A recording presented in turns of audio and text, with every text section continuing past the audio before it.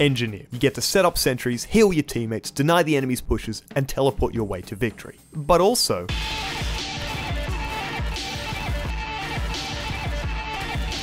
Sniper. You get to sight lines, overextending sentries, enemies, and make crucial picks to win your team the game.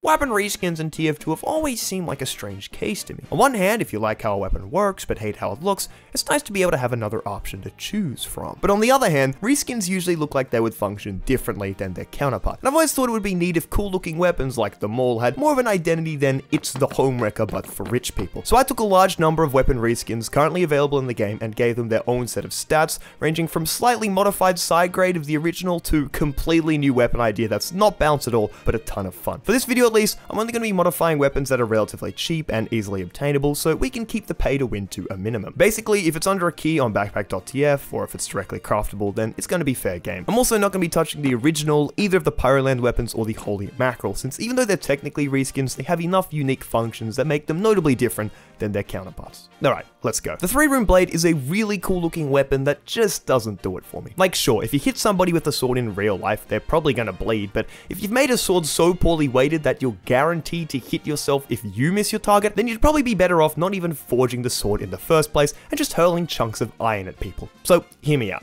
We've already got Demo Knight, but we don't have Scout Knight. I've always thought it'd be really cool if the 3-rune made Scout function kinda like Demo Knight. You have a lot more health, better damage and range, and a slight movement speed buff in exchange for Scout taking his medieval roleplay very seriously and refusing to use any non-medieval weapons. Scout Knight would effectively be a side grade to Demo Knight by trading off health and shield resistances for better movement and secondary utility. I'm actually surprised we don't have a second melee subclass in TF2 already with how much we're into Demo Knight, and the 3-rune seems like the most obvious weapon change to make that a reality. The Holy Mackerel is notably different enough from stock because of the kill feed tracking hits function. However, the Unarmed Combat does basically the same thing as the Holy Mackerel, so it does count as a reskin. The Unarmed Combat is basically the meme weapon, so I'm not too concerned about making it competitively viable or anything, but I do want to make it fulfill its role as a funny weapon by giving it funny stats. Since you're slapping people around, why not give it a knockback effect? The knockback wouldn't be much, but you'd be able to get kills with it pretty well just by juggling people around. It'd be kind of annoying to fight against, but the idea of slapping people off a cliff is funny to me, so I personally like the changes, regardless of how effective they might be. The Nostromo Napalmer is technically not a reskin from stock, because if you have the entire item set equipped, you do more damage against scouts who are wearing the entire alien set, but only like 5 people have ever gotten use out of that specific stat, so I'm willing to make an exception. Most of the flamethrowers right now reward you for being as close to your target as possible, so I thought it would be interesting to make a flamethrower that's the opposite, where it has increased flame distance but reversed fall off, so you have to keep your target at the maximum possible distance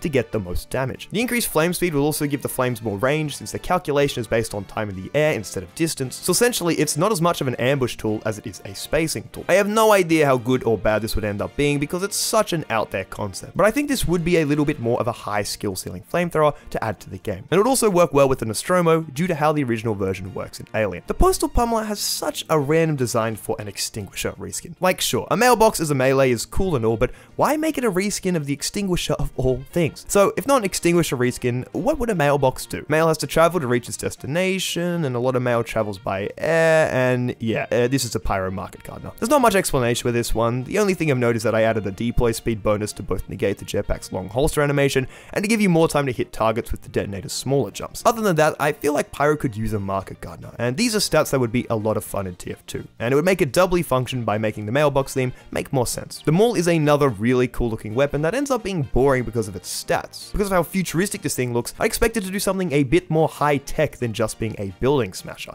So what if we inverted the Homewrecker's damage against enemy buildings to provide buffs to friendly buildings instead? What I'm thinking for the Maul is that you'd be able to whack friendly buildings to make them operate a little bit faster. That means sentries would fire faster, dispensers would generate metal and heal faster, and teleporters would take a little bit less time to recharge. This is of course a significant buff to engineers, so just to make it a bit harder to keep buildings overclocked, a firing speed penalty would probably be necessary. Pyro is currently a great niche that is limited to a single weapon type, and since teamwork based playstyles should be widely encouraged in a game called Team Fortress 2, giving pyros more option to help out friendly engineers would be a super great addition. The bootlegger and the wee booties are two weapons that only really exist because of their item sets. But even though the wee booties are consistent with its set, the bootlegger doesn't really make sense in its context because its set doesn't really work well with any of the shields. So what if we made it work with sticky jumping? The new bootlegger would be effectively a combination between the man-treads and the gunboats, but for demo man instead of soldier. I don't think this really needs that much explanation since there are already similar weapons in the game that you can use as an example if you would want to imagine how these would work, but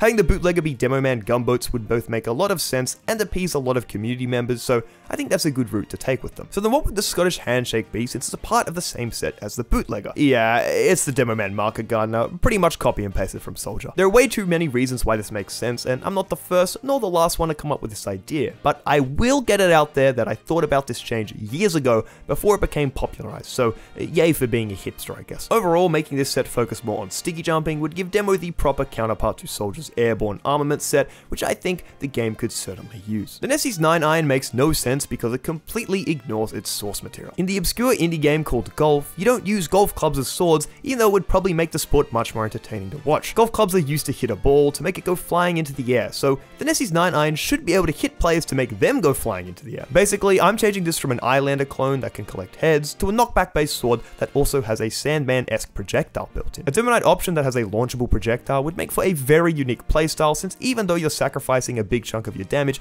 your projectile range and ability to control what direction players are launched in would make this weapon pair incredibly well with hazard-heavy maps. This one is definitely out there as far as the stats go, and I'm not sure how effective it would end up being, but it would be a lot of fun to use if nothing else. The fish cake is a heavy lunchbox that for whatever reason is way more obscure than it really deserves to be. Like, I'm pretty sure I had 1,000 hours in TF2 before I even realized this existed. So to aid weapons that have become victims of obscurity, we should give this poor fish a reason to be used. My thought with the fish cake is that instead of granting heavy max health to make further fights go better, it should instead grant him a passive health regeneration over the course of 30 seconds, which would also accomplish something similar. 100 health instantly and 8 health per second makes this heal a total of 340 HP, but it does give it back to you slowly, meaning that you also have some passive regen during your next combat. I can see this being pretty strong depending on how we tweak the numbers, but I mean, come on, it's an obscure reskin of an already bad item. It deserves to have a spot in the limelight for at least a little bit. Next up is the Apoco fists, which are way too cool looking to just be a reskin of the stock fist. The cosmetic Gibbon kill stats are pretty good base for a lot of interesting weapon ideas, but I think explosions are probably the most fun way to take that. My thought with this one is that every time you hit someone you create an explosion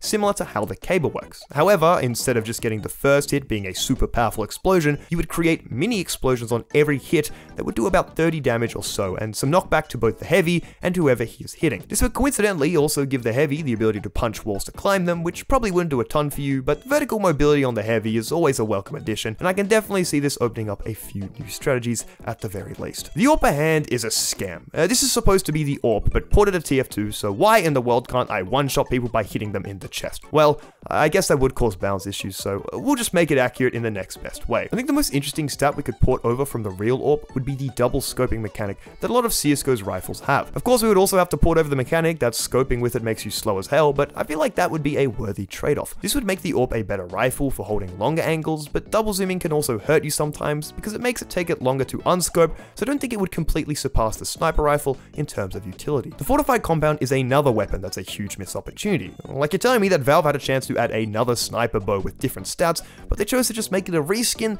No, we're fixing this today. Since compound bows are known for how much power they can put behind arrows, I was trying to think of ways to make this thing feel like a heavy hitter without directly increasing the damage. I think the best way that I could come up with was making this a bow version of the Marketer that takes a little bit longer to fully charge. After all, compound bow strikes require a ton of force to draw, and Sniper's not the strongest guy out there, so it makes sense that the arrow would take longer to be pulled back all the way. The added projectile speed might be a little bit overkill, but again, I want to make the compound feel like there was some force behind it, so let me know what you think of these stats in particular. I'm kind of curious to see how you think this would turn out. The Sharp Dresser is another weapon that commits the biggest sin a reskin can. It looks way too cool for a reskin, and it doesn't respect its source material at all. But then again, what do you even do in Assassin's Creed? I mean, you like jump off rooftops to assassinate people? Yeah, why not? The goal of this one was to emulate the Assassin's Creed falling assassination mechanic that may or may not even be a real thing. These stats might seem a little bit gimmicky, but I wanted to make the stats for the Sharp Dresser something that would make it easier to trick stab but harder to chain stab. Would these stabs actually be useful at all on the spy? I have no idea, but this weapon feels like it would be a lot of fun to use, so I'll keep it. The Wanga prick is in the exact same position as the fish cake. It's the reskin of a bad weapon that doesn't really have any reason to exist in the first place, so I might as well do something more unique with it. I was gonna make up something about how I thought of these stats based on traditional acupuncture or voodoo rituals or some other BS, but I literally just saw the skull on the weapon and thought this would be funny. This one, could be completely broken or completely useless, depending on how much teamwork your team has. There's no big idea behind this one. I just saw the skull on the weapon and wanted to include the mark for death mechanic somehow and figured, you know what, being able to apply it to groups of enemies would actually give Spy a sort of supportive role. I mean, it's not even that much more powerful than the Girardi, since Spy has to take huge risks to actually get a backstab, but it still might be a little ridiculous if you can use it correctly. And finally, we end our weapon reskin chain with the Quackenbird, which is something I thought about for a long while and decided that my sole inspiration for all the changes was that the Quackenbird has a duck on it, and ducks are pretty fast, kind of. Spy doesn't really have any mobility-based watches that he can directly control. I mean, the closest thing to that would be like the Dead Ringer, which only provides a 3-second speed boost each time you feint. My thought with the Quackenbird was to give Spy an option that would allow him to be fast,